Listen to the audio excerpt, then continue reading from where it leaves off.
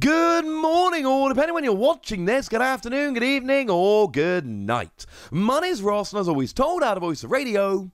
So today, we need to talk about a bunch of double trainer cards. Yeah, that's right. Double trainer cards. Not single trainer cards.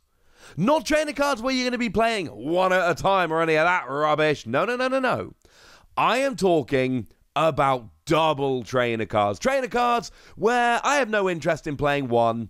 I'm going to be playing two. They are cross receiver and cross switcher. They are actually fusion item cards, and these look good. Incidentally, there are some important questions that have been raised by the existence of these cards. We will get to them as we go through the video as well. So let's start off with cross switcher. Now, Cross Switcher says you must play two Cross Switcher cards at once in order to get the effect, and the effect works one time for both cards. Incidentally, in the past, when we've had cards like this, they've also done something when you play just one copy of the card. That is not the case here. You cannot play one of the cards. You can't even play it to get it out of your hand. It is stuck in your hand. One card does nothing. But it lets you switch one of your opponent's bench Pokemon with their active, and if you do, you switch your active with one of your bench, or to put it another way, Guzma. It is an item version of Guzma if you play two at the same time, and it's not just that nothing happens if you play one, you can't play one. And this is kind of cool because item, gusting, playing two at the same time, we've seen this before. Custom Catcher. Now, Custom Catcher I actually much prefer. It was just gusting, it didn't have a switch as well, but Custom Catcher also, if you played one, you drew until you had 3 cards in your hand. It was great if it was the last card in your hand. It was actually really cool. And what's also really weird is that Custom Catcher was not the first time we saw this. Because back in the Diamond and Pearl era, we had Pokeblower Plus that came around in Stormfront.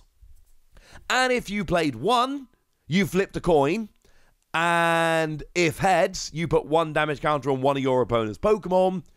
But if you played two, it was gusting. So this is the third iteration of the same card.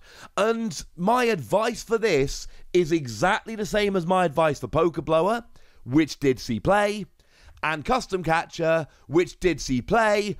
Although we did have a format where Guzma had rotated out, and that was where Custom Catcher really shined, but it did see play before that happened.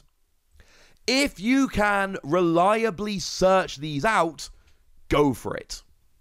Trying to hope to draw both of them off a professor's research, you can, but the reality is it's unlikely to work. And the fact that you can only play two at the same time really does mean, with Custom Catcher, you at least had that potential to draw a card or two, or if you were really lucky, 3, by playing a single version. That's not the case here.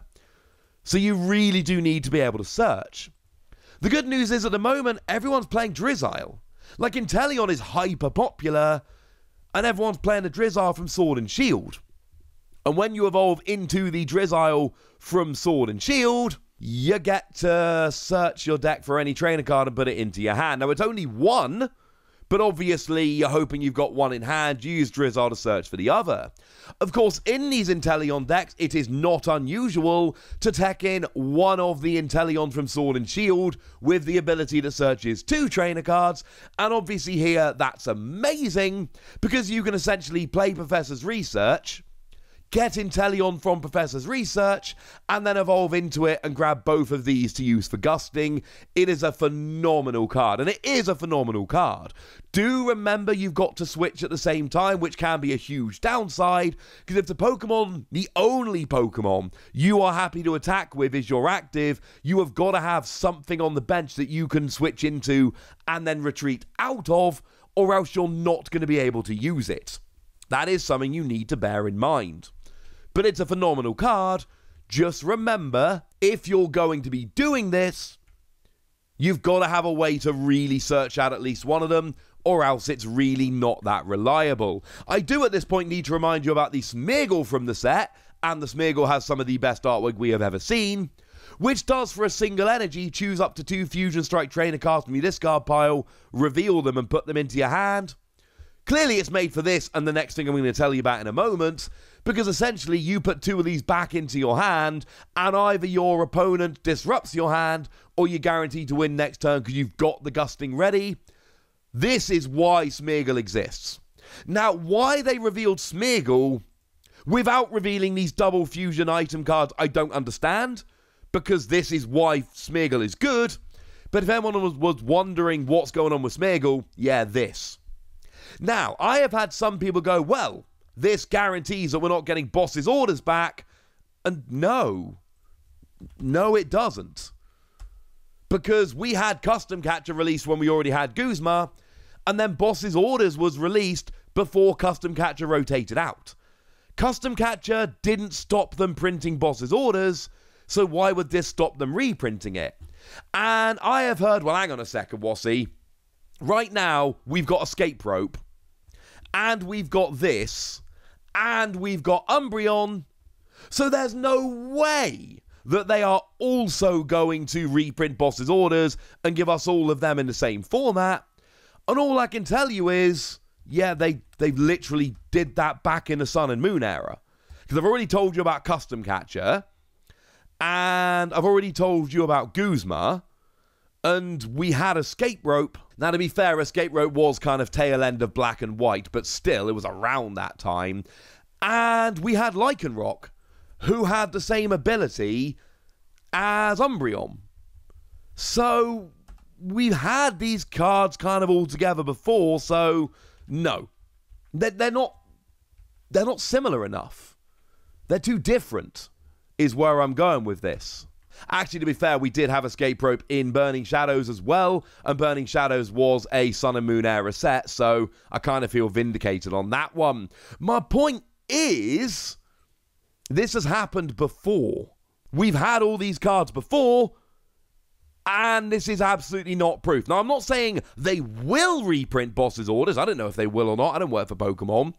But I am telling you that this argument of, well, we've got Escape Rope and Umbreon and this, we don't need Boss's orders as well, they wouldn't do that, completely falls down, because in the Sun and Moon era, we had Escape Rope, and we had Custom Catcher, and we had Lycanroc, and we had Guzma to start, and then they brought in Boss's orders. So no, this is not proof we're not getting Boss's orders. Not saying we are getting Boss's orders back. I personally think we are, incidentally, though that's nothing but a prediction.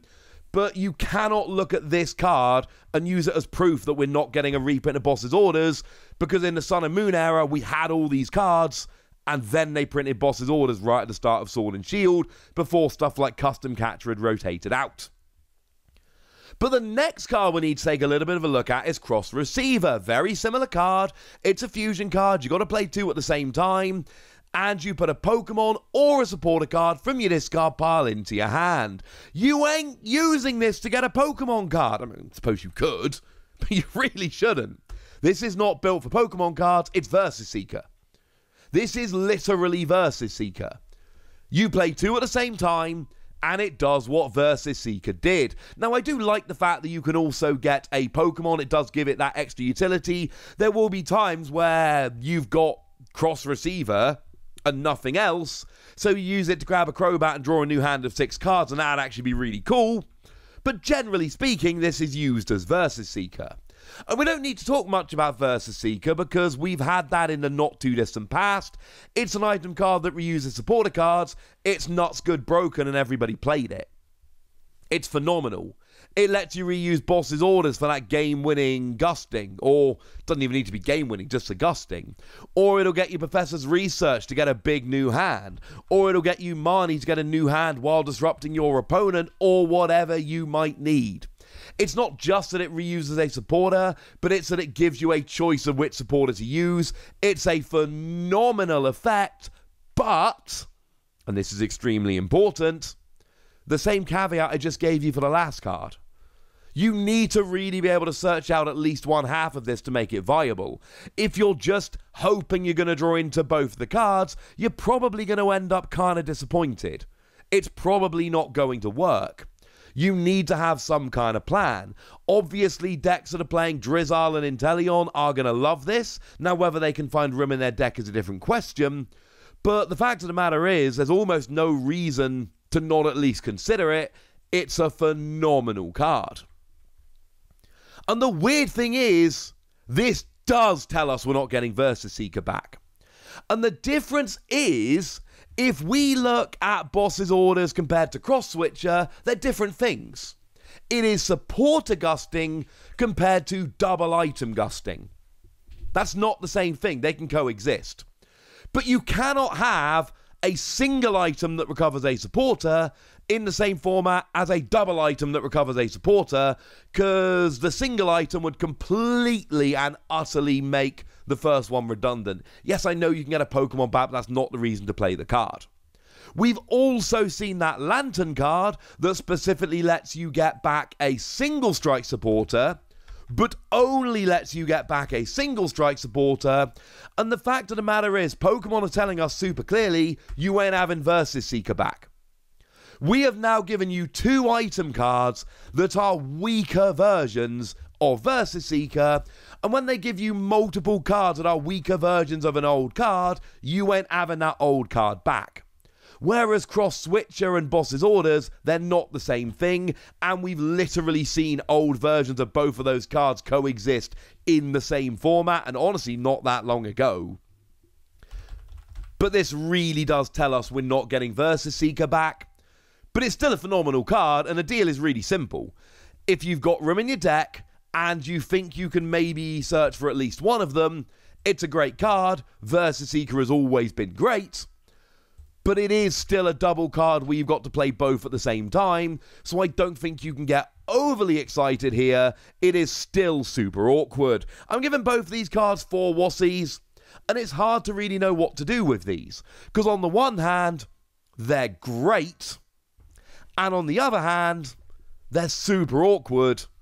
So I don't know, 4 Wassies and we'll figure it out from here. Certainly we've got Pokemon that search item cards at the moment, and that gives them a real chance. But for now, I want to know what you think about these, ladies and gentlemen. I want to know if you're going to play them. I want to know how good you think they are. So let me know in the comment section. Go nuts. Be nice. And then make sure you like this video, subscribe to this channel, follow me on Twitter at TheWassie, and Twitch for some live action at twitch.tv/PTCG Radio. If you want to support the channel, get some bonus podcasts and all that good stuff, head on over to patreon.com/PTCG Radio, where you can do exactly that. But by far the most important thing, as always, look after yourselves till next time, would ya? Thank you very much for watching. My name's Ross, and you've been watching PTCG Radio.